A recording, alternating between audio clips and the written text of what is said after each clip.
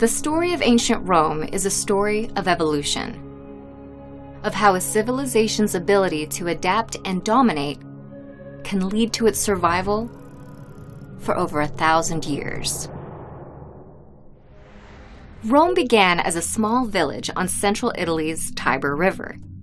In the coming centuries, it grew into an empire that stretched from the North Atlantic all the way to the Persian Gulf.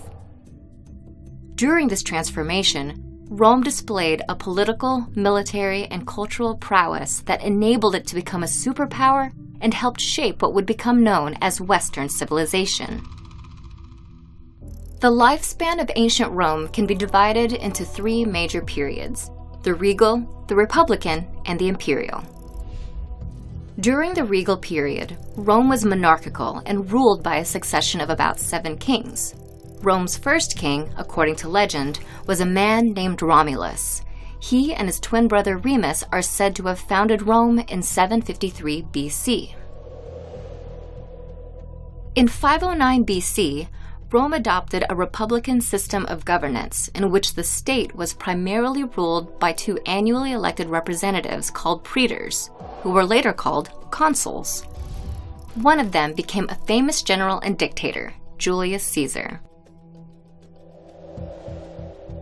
The imperial period followed.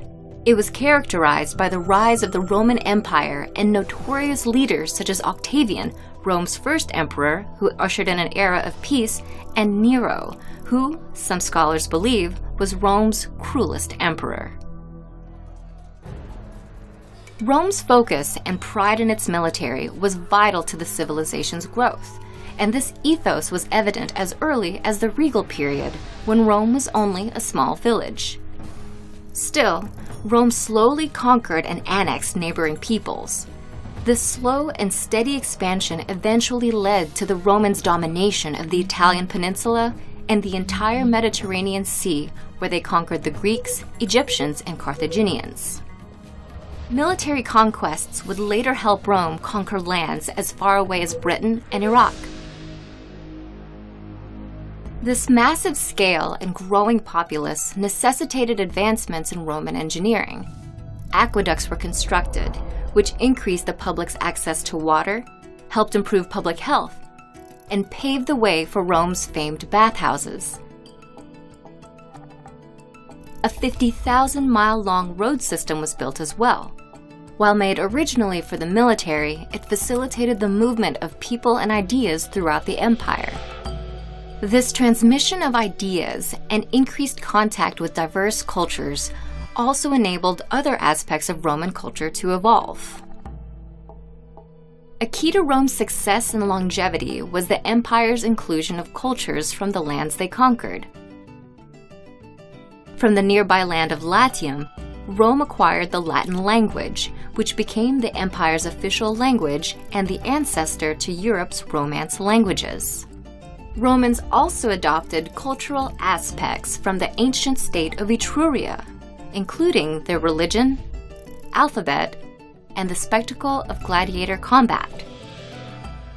However, no other civilization influenced the Romans as much as the ancient Greeks. Their influence is probably most apparent in Rome's art and architecture. Upper-class Romans commissioned paintings and sculptures to imitate Greek art. Greek architectural styles, such as columns, were implemented in Roman structures, such as the Pantheon and Colosseum. One cultural shift in particular that resonated throughout the empire was the rise of Christianity. Originating in the Middle East, the religion found a strong advocate in Constantine I, the first Roman emperor to convert to Christianity. He enabled Rome's transition into a Christian state and encouraged the religion to spread across Europe. By the 4th century, after a lifespan of over a millennium, the Roman Empire declined. Factors including political corruption, economic crises, and class conflict led to the empire's decay from within, while invasions and other military threats caused it to break down from outside. Rome's ability to incorporate diverse cultures, dominate rivals, and adapt political systems to the needs of its people are all lessons to be learned for time eternal.